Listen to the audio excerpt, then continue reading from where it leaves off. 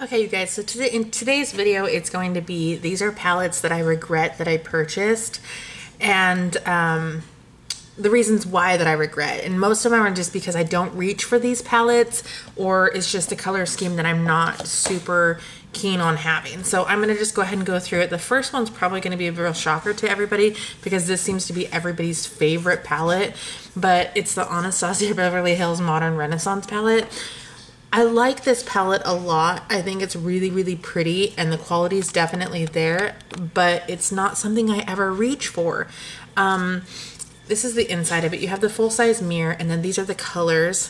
Whoops, sorry, I've got to figure out where the camera angle is.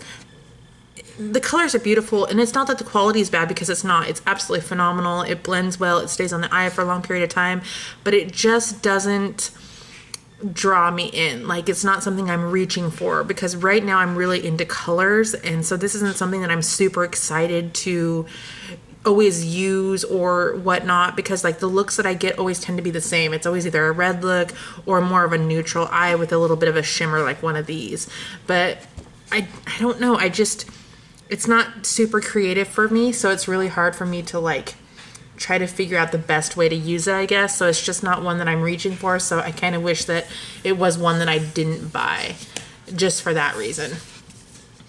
And then another one that I actually got this one at a discount store, cosmetic store, and it's the Urban Decay Full Spectrum palette. And this really is not the greatest quality for Urban Decay, but look at the colors. Aren't they beautiful? Sorry, I'm trying to get the light off of it. There you go. The color scheme is gorgeous.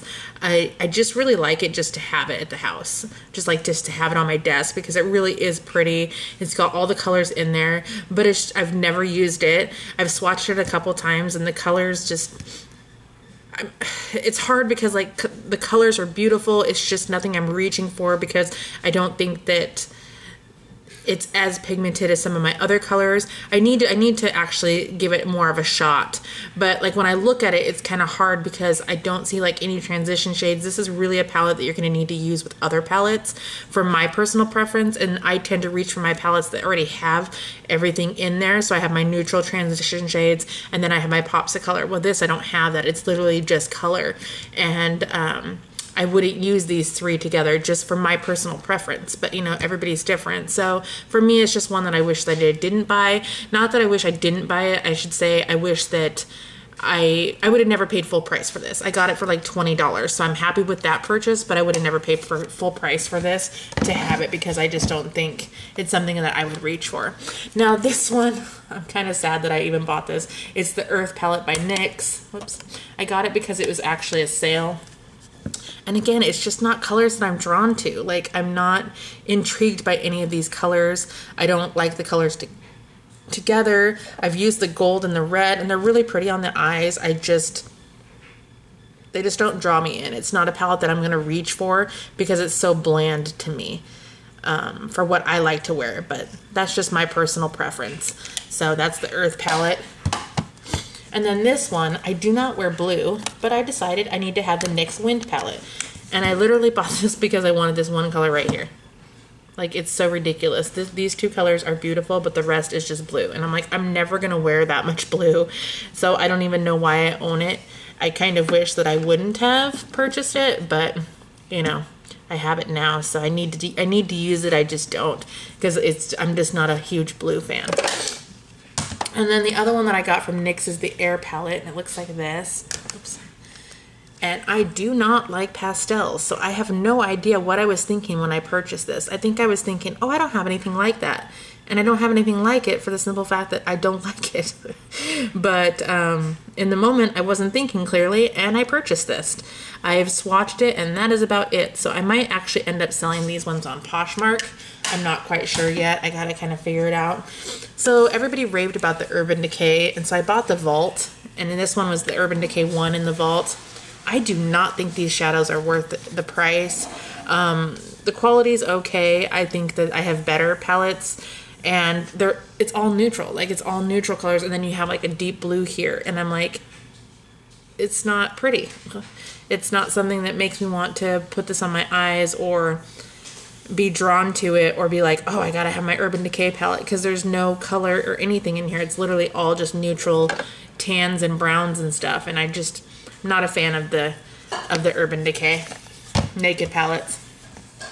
And then this is the other one that I regret purchasing, is the Lorac Mega Pro 4, for the simple fact that it has all the colors I don't like.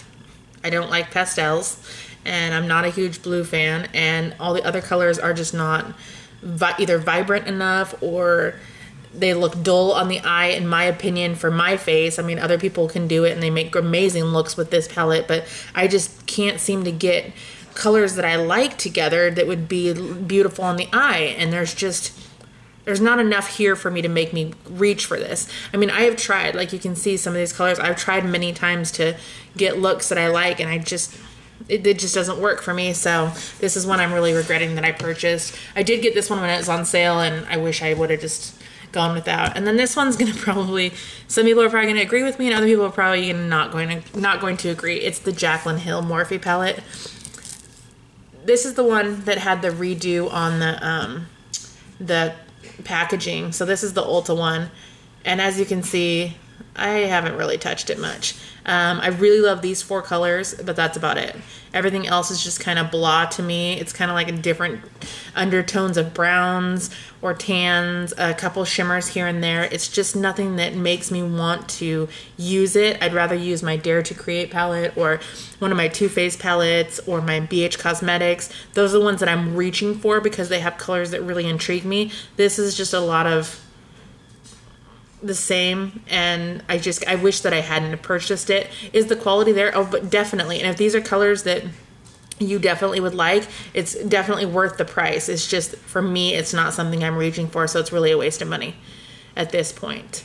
So that's pretty much it. So those are the palettes that I don't think that I should have purchased. I got my Jaclyn Hill, the Lorac Mega Pro 4, Urban Decay Naked, and then the 3 NYX ones, Earth, Wind, and Air. I really wanted the Fire one, but of course it was out.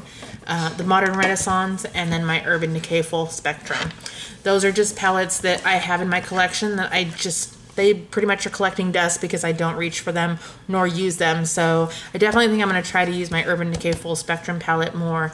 But the other ones probably not. I might actually sell them on Poshmark. I'm not quite sure. I got to figure out how that works. But I've heard a lot of people on YouTube do that, so definitely want to try it out. But because I have swatched them or used them, I've got to figure out how to sanitize them or how that all works and stuff. But yeah, that's pretty much all I have. And let me know what your palettes are, or some that you've purchased that you wish you wouldn't have, or if you agree with me on any of these or disagree. If you think some of these palettes are definitely worth it, let me know in the comments. I'd love to hear from you guys, and I hope you have a great day, and I will see you in another video. Thanks so much, you guys. Bye.